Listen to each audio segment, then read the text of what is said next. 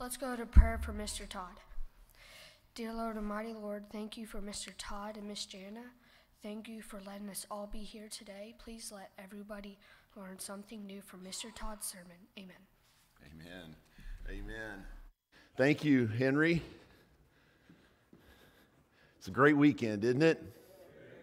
I mean, it's been a great weekend. And we have a great weekend coming up next week. And you thought I was going to maybe talk about the OU Texas game, didn't you? Surely you wouldn't think that I would get up here before my sermon and take the opportunity to tout that my team beat Jim Starnes' team yesterday, would you? I wouldn't do that, and actually this is not really appropriate for me to do this. So, I won't do that because it's not really appropriate for me to get up here and talk about how my team whipped someone else's team yesterday, right? Next weekend, we have our homecoming. And so I want everyone to make sure you're here next weekend. We're going to be out of town because Jan and I are going to see the Phillies. We beat the Braves again tomorrow night. But that's probably inappropriate too, isn't it? Yeah. It's all right. So anyway, church, next weekend's homecoming. Everyone, Friday is planting. It's a day of planting, right, Luke? But check with us. Because there's planting to do next weekend because we have lots of stuff to do to get ready for homecoming. So everyone, make sure you sign up for homecoming. If you're visiting with us this week, just hang around and you can stay an extra few days next Sunday for homecoming. Next Saturday night's meal. Please sign up. Do everything you need to do. I'll tell you, my voice is not going to make it through the sermon yesterday after all the games yesterday. But I will tell you, Jan and I, before the games got started, were able to see Chip and Gilda yesterday. And Gilda while yesterday she wasn't that awesome, she was turning the corner. And I think after she got to see Jana, maybe me, it did it for her. And she's doing very, very well now. So please continue to remember her in her prayers. God has been so good to this family. It's been so good to John Brockman. It's been so good to everyone in our family who's had illness and troubles because God is good and all the time. Amen, church. Amen. If you have your Bibles this morning, please take them out and turn to the book of Acts. We're coming to chapter 28 of the story this week. If you're not familiar with the story, it's an abridged version of the Bible done by Max Lucado in chronological order. It doesn't cover every story of the Bible, but it puts together for us a picture of God's upper story, a picture of what was intended from the beginning. And we're going to talk about that a little bit today. So as we come to chapter 28 of the story, our prayer this week, our prayer for this church, is that we desire to be disciples of Jesus Christ. That we desire to make disciples of Jesus Christ.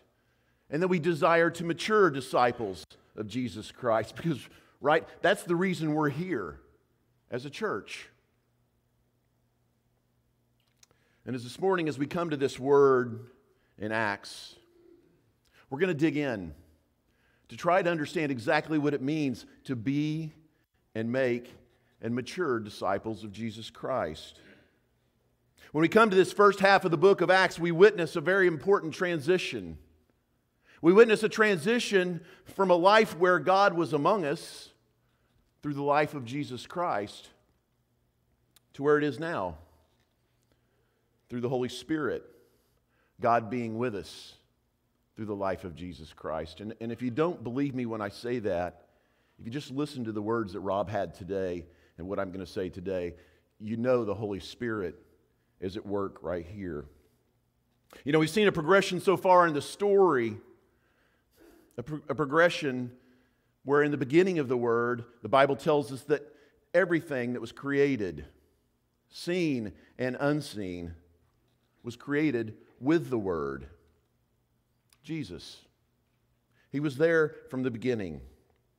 And then the Word became that was written on tablets of stone, something that could be read, something that could be encountered, if you will, something that could be studied, for us to learn the will of God.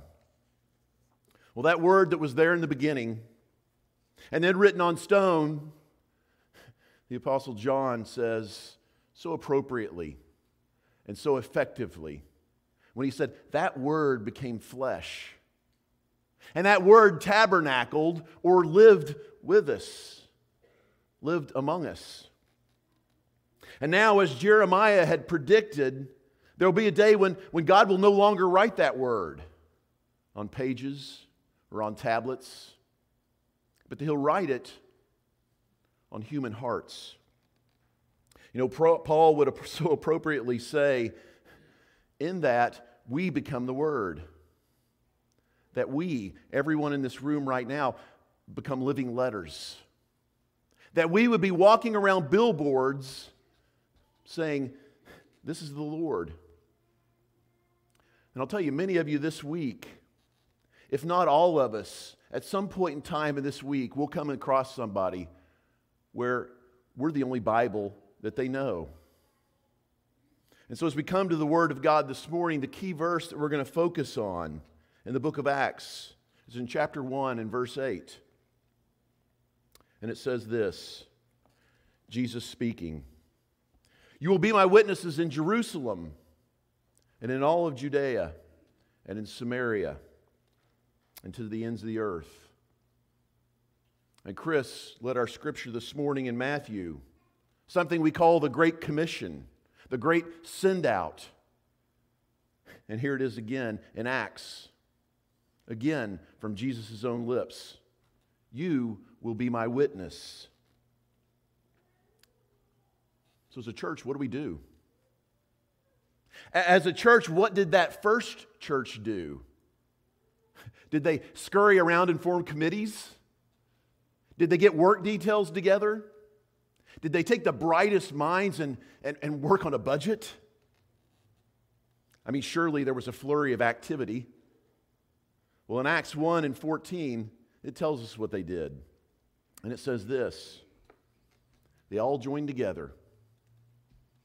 They all joined together constantly in prayer, along with the women and Mary, the mother of Jesus, and with his brothers.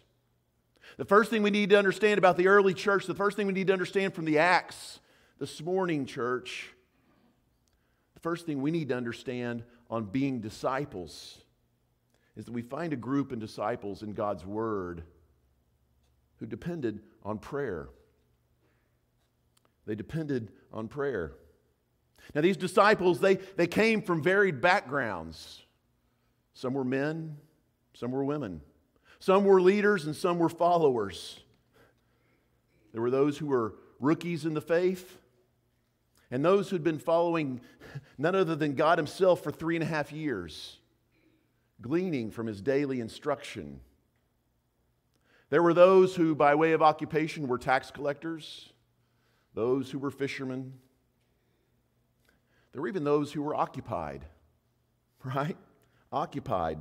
Not by one, as in Mary, but by the fullness of demons. And so we have all these folks with varied backgrounds. But no matter what their background was, no matter where they came from, no matter what they did, we now find them all on their knees in prayer. We find a group who's obedient on waiting and depending on prayer. So the obvious question comes up, how long have they been praying? A session maybe? Maybe they prayed an entire service. Maybe they spent an entire evening together and prayed. Well, church, from Passover to Pentecost was 50 days. And the Gospels tell us that Jesus was with them for 40 days. And then He gives them an admonition. He gives them this command to pray, to wait on the Lord. And they don't just pray for a service. They don't just pray for an evening, but for 10 days. For 10 days they begged the Lord to come and empower them. Empower them to the deed that He'd called them to. You know, really quickly this morning as I was studying about the early church this week, there was a thought that came to me. If there was ever a group of disciples who didn't need to pray, my first thought would be, it's this group. And you might ask me why I would think of this, but they had the perfect teacher, right? For 3.5 years. They had the perfect example. They had the perfect teacher delivering the perfect lessons. Their example led perfect behavior, a sinless life. Their example showed them God's power through the miracles. Was his timing slightly off?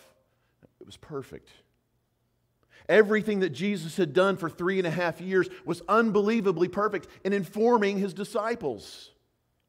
And if there had ever been a group of followers who didn't need to pray, who were so far beyond any of us sitting in this room today, I would think it would be this group. But yet Jesus looks at these folks, this group of people who'd been informed, and he said, you've been informed, but you've not yet been transformed. And though you've heard from none other than me, God in the flesh, you now need to get on your knees, and you need to pray, and you need to wait in prayer. And that's why the most important thing that we can do today as a church, as a group of Christians, with everything that's going on in our world, is to pray. Because you see, church, the goal for us is not to be informed. The goal for us is to be transformed. In 1 Corinthians 4:20, the Apostle Paul says this, "For the kingdom of God is not a matter of talk,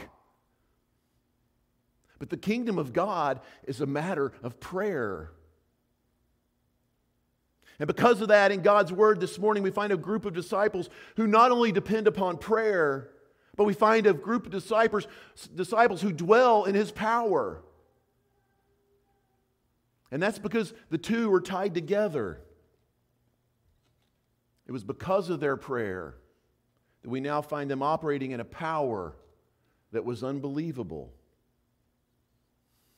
I want to go back to Acts 1 and 8, but this time I want to read you the entire verse. "But you will receive power when the Holy Spirit comes on you. And then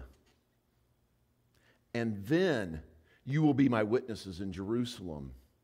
And then you'll be my witnesses in Judea and Samaria." Once you receive that power of the Holy Spirit, you'll be my witnesses to the ends of the earth. You know, we talked about it last week, that power. You remember? That power that was the same power that God exerted when He raised Jesus Christ from the dead. Church, that's the power we dwell in when we depend on prayer. You know, this morning, there's many of us in here and in our country, and more than ever in our world, who want a revival. Amen? Church, that revival will never come until we as a church begin to seek our God in prayer. He said, "Wait on me, and then you'll receive a transforming. A transforming." You get it? Not an informing, a transforming. Because that power is the same power that He Himself exerted in raising Jesus Christ from the dead. Church, we see in Acts this wonderful cooperation. And it's a cooperation between the apostles and the disciples and Jesus. And if you find a Bible that's old enough, you'll see in Acts on that first page a subheading right under the title that says Acts of the Apostles. And even though it wasn't there in the original Greek, some smart person said, this is the subheading. Because if you read this book, you're going to see some wonderful, unbelievable, powerful acts that come by means of the apostles. And I'm not here to argue with that this morning. But if you read Acts 1 and 1, you might think about that statement a little. Because in Acts 1 and 1, Luke, he writes this. In my former book, Theophilus, I wrote about all that Jesus began to do and began to teach. And if you have your Bibles with you this morning, you might just want to turn to that first page of Acts, and you be just as true, just as correct to scribe in there the acts of Jesus. Because church, when we see the church operating in that power, they're acting as Jesus is acting through them in powerful, unbelievable, earth-changing ways. And that's the cooperation that we know as the Great Commission. The Great Commission. Church, it's a co-mission. Because what did Jesus say? Go to the ends of the earth and, well, I'll catch you later. No. Go to the ends of the earth because I'll be with you always.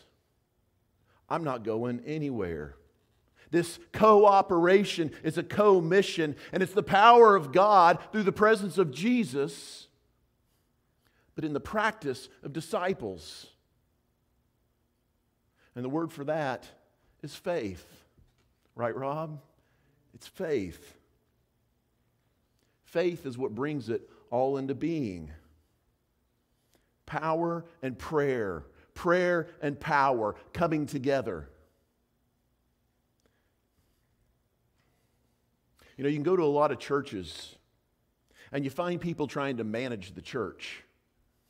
And I'm not casting stones because we've all fallen into that from one time to another, where we're just trying to manage the church. But what the books of Acts teaches us is it's not about managing the church. It's about grasping the kingdom.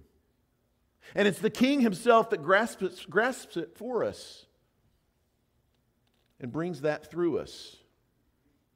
Church, it's prayer and power coming together.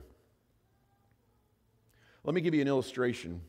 So Jan and I, we bought a plug-in hybrid car about a year ago. And after getting that car home, we found that, well, we had a challenge. Because we'd pull into our parking garage, inside the parking garage, and we'd get out of the car, and the little light from my garage door opener wasn't bright enough for me to figure out how to plug the car in. Because the thing's, it's tight to get on there. It's like putting a square peg in a round hole. I was stuck. So I installed a light with a motion detector on it, or a light switch with a motion detector on it. And now when I pull in, the big bright fluorescent lights pop on. We can park the car, we can get out of the car, we can do what we need to do, and I can easily plug that plug into the car. And the cool thing about this setup is that the power is always there in the garage. But I have to move around to get that power moving. Now the sensor, it's very sensitive. So the slightest movement invokes the power. Well, that's the analogy I want to make. Because, church, our God's sensor is just like that. If you give him an ever slight positive movement of faith, the power's ready. But it takes a movement of faith, an act of a disciple, that act of a believer, where the power of God through the presence of Jesus commingles in a cooperation and a commission. And when that happens, church, it'll change your life. It'll change your life and it'll change your marriage. It'll change your life and it'll change your relationships. It'll change your life and it'll change the way you act at work. Because this is faith. And church, these are the people we encounter today in God's Word. A friend once gave me a saying about faith. And he said, faith is acting like it is so, even when it's not so that it might be so because he says so. You get it? Let me say it again. Faith, that moving around part, faith is acting like it is so, even when it's not so that it might be so, simply because our God says so. And with that kind of prayer and that kind of power, I guess we would never encounter problems, right? Church, the number 3 thing we find about this early church in the book of Acts, the thing we find about being a disciple, we find a group of disciples who grow through problems. And they grow through problems because they encountered problems. When we look at this early church, if you want to talk about an eldership, they didn't even have an eldership. They had a group of apostles. A group of apostles who were wondering what's going to go on when their church in a few days goes from 120 to over 3,000. Talk about a blessing and a curse all at the same time. You know, there are people that prefer a smaller congregation, and that's what they had before the day of Pentecost. And on that day, 3,000 members. And get this, they spoke, according to Acts, 15 different languages. Now, we're told in that day of Pentecost, they all understood what the apostles said, but we're not told they understood what each other said.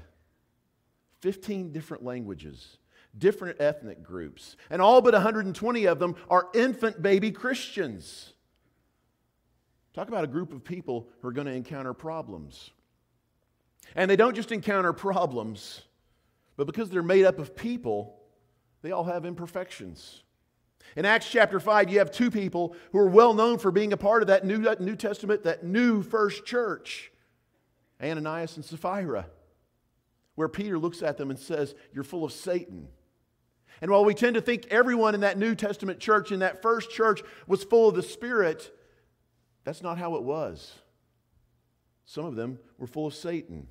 In Acts chapter 6, you had widows who, because of their heritage, because of their ethnicity, were being skipped when it came to the daily disbursement of food.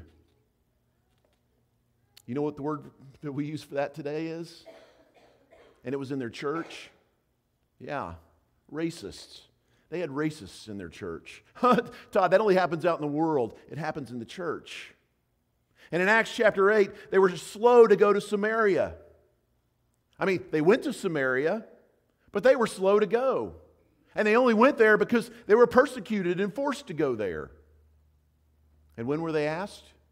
They were asked to go there in Acts chapter 1, and Acts chapter 2, and 3, 4, 5, 6, and 7. Church, not only were they committing sins of commission, they were committing sins of omission. In Acts chapter 10, one of the leaders of the church, Peter, he used words like, "No, Lord, no." We have the leader of the church telling God in an argument that he's not going to do that because the church was filled with imperfections. They were filled with imperfections. And if you're visiting here with us today, or if you're a member who's been here for 40 years, Bernard, let me tell you something about the people who are sitting next to you. Look around. Because the person on your right and the person on your left are sinners. They're sinners. Your preacher today, sinner. Your elders, sinners. Your deacons, sinners. We're filled with imperfections. We're not perfect. We're going to mess up. We're going to have problems. And not only are we going to have problems, but there's going to be persecution. Turn, if you will, to Acts chapter 8 and verse 1. Because it's not enough that the stuff within us would bring about problems, but for that first church, verse 1, chapter 8. And Saul approved of their killing him, referring to Stephen. And on that great day, or on that day, horrible day, a great persecution broke out against the church. A great persecution against the church in Jerusalem, and every one of them, all 3,000 plus, whatever the church had grown to by this time, every single one of them were scattered throughout Judea and Samaria. Godly men buried Stephen and mourned deeply for him. But Saul, he began to destroy the church. Saul went from house to house, and he dragged off both men and women, and he put them in prison. So how do you think that's going to work out? How do you think it's going to work out for all these new Christians to be persecuted and kicked out of their house? kicked out of their cities, having to flee to another country. Let me tell you how it worked out in verse 4. Those who had been scattered, what did they do? They preached the word wherever they went. Those who were persecuted preached the word wherever they went because their problems and their imperfections and their persecution turned out to the glory of God. You know, a friend of mine who I used to go to church with in Tulsa, he was telling me a story about their Spanish minister. Their Spanish minister's name's Francisco. Francisco was sitting at a red light at an intersection when all of a sudden, bam, a car rear-ended him from behind. And I don't know what you would do if that happened to you, but I know what I would do if it happened to me, and it probably wouldn't be pretty. So when my friend asked Francisco, well, what did you say when you got out of the car? Francisco answered him, Bible study. What? Bible study. And before that week was up, he had not just had one, but he'd had 5 Bible studies with the guy who rear-ended him. And I said, no way. I don't believe it. And he sent me this picture. This picture of Marco and his wife, who've now been baptized by Francisco. Amen, church? One of us is probably going to be rear-ended this week or this month or this year, either in reality or metaphorically. And it'll probably bring around a huge disappointment. And we'll probably feel slighted. We'll probably feel hurt. And it may be in the form of persecution, or it may be someone else's sin falling onto you. But those who were scattered, those who were sinned against, those who'd been persecuted and driven from their homes, wherever they went, they preached the Word of God. Because, church, problems are nothing more than a platform to share Jesus. And persecutions, nothing more than a platform to share God. And this leads us to our most important point this morning, the 4th point about this early church. The thing we find here in the book of Acts is we find a group of disciples, period. We find a church. And that means they cared for each other. The first church conflict dealt with people who weren't caring for each other. And so they got together to see how they could care for each other. And then the first church program was instigated to care for each other. The first church fundraiser, right, was Paul gathering funds to care for each other. The first church conference had a big decision to make. And when they made that decision, on the heels of that, they said in Galatians 2 and 10, continue to remember the poor. You can do this or that, but there's one thing that you must do. Care for your members. Care for those who are hurting. And we do that at this congregation better than I've ever seen. Amen, John Brockman?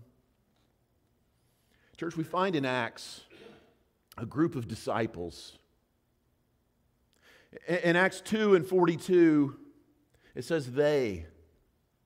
The pronoun had changed in a good way. They. All the believers were together. A group of people who were committed to loving one another, even when it was hard.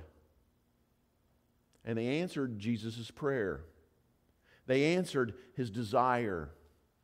They answered his statement that he made in John 13 and 35 when he said, by this, everyone will know that you're my disciples by your love for one another.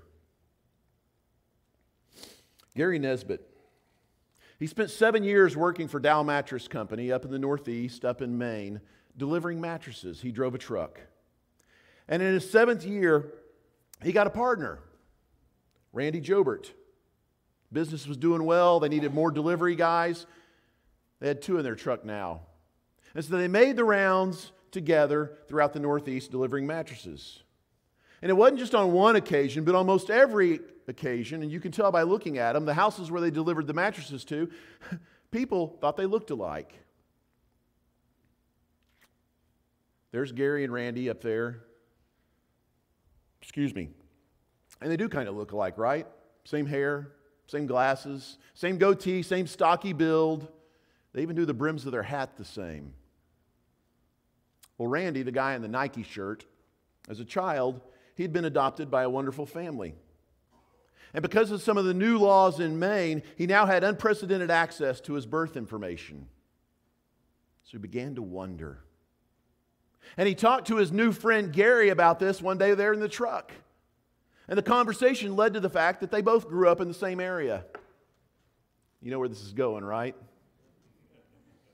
They both played for rival football teams in high school. And then one day, after looking into those records, Randy asked Gary, and he said, I don't want to get too personal here. I know we've just become friends, but are you adopted? Big statement. To which Gary answered, yeah. And Randy responded to his response, and he said, do you mind telling me what your mother's name was? And about the time Gary was going to answer, Randy said, was it this? And Gary took off his hat, and he said, how'd you know that? You see, they were both adopted. And what are the chances that the two of these guys are brothers? Two guys who never knew each other and are now working on the same mattress delivery truck. There they are. It's pretty cool, isn't it? Well, if that weren't cool enough, the media in their area got a hold of the story. And they played their story on the evening news. You know, 28 minutes of horror followed by 2 minutes of a feel-good story. That's the news today. So as they're playing this, they're hyping it up in previews. And there's a lady who saw this story on the news. And that lady knew she had two brothers. And she realized while this story was playing that she was their sister. And she gets them through the news, and they're all united. Church, I tell you this story because when the church begins to love each other like family, those outside the community, they hear about it. And they want to know about it. And they know we're disciples by our love for one another. But church, we're all sinners, right?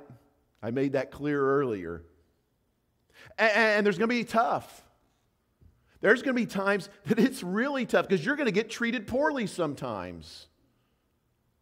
But in that, you get to bear the same cross that Jesus bore and grow as a disciple and mature as a follower of Jesus Christ.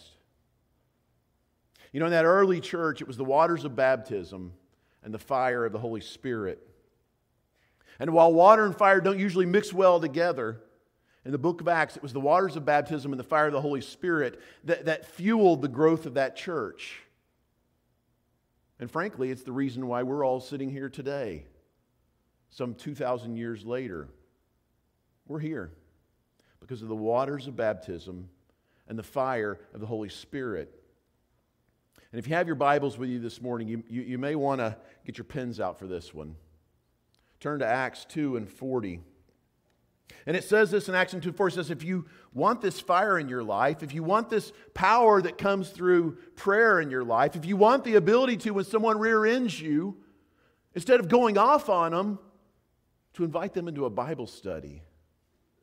If that's what you want for your life, if that's what you want for your marriage, if that's what you want for your relationship with your family and your brothers and sisters in Christ, let me back up and start at verse 36.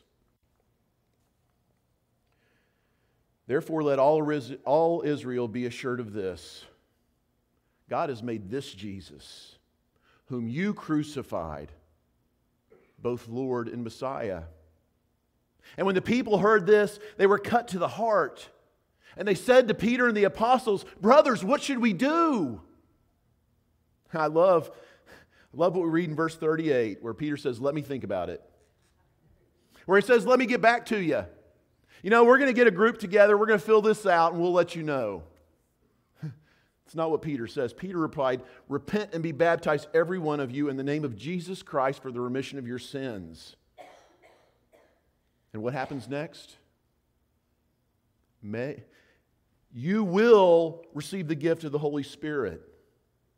Not you may. Not you might. You will receive the gift of the Holy Spirit because that promise is for you and your children and all those who are far off. For all those who the Lord God will call.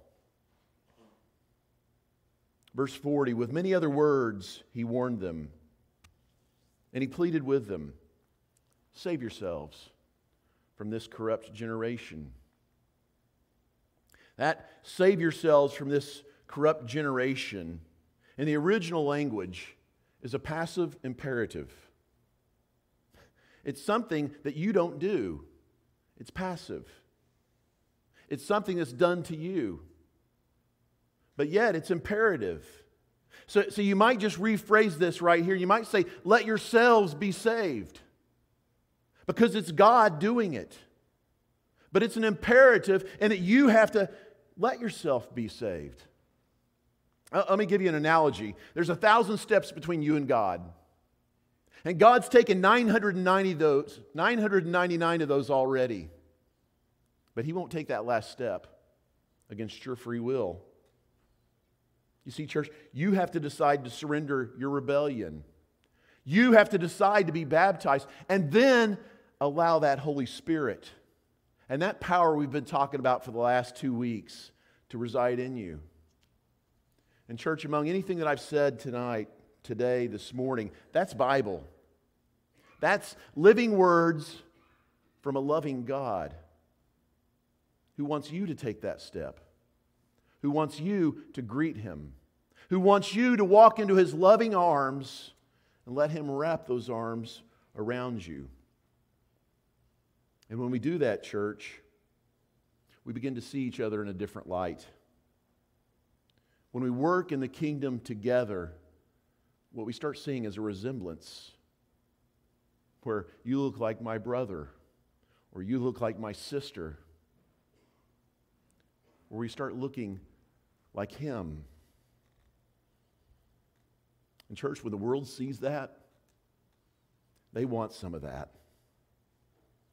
Church, it's time for us in here and out there to stop being informed. It's time for us to be transformed. And if you find yourself today and you're sitting in that pew and you don't feel that power, you don't feel the power that was used on Jesus when God raised Him from the dead. If you sit there today and you don't feel the power of the Holy Spirit in you, then it's time to take that step. Do it in baptism. If you've already been baptized and you still don't feel that power, it's time to stop being informed. And it's time to be transformed. Individually and as a family. That's what we've got to do starting today. Let our light shine for Him. Church, if you don't feel that power, if you don't feel the Holy Spirit working in your life, that's what we're here for as family. To resemble each other, to look like each other, and to lift each other up. So if you need to respond to God's call this morning, please do so. So we as a family can be together. Please come while we stand and sing.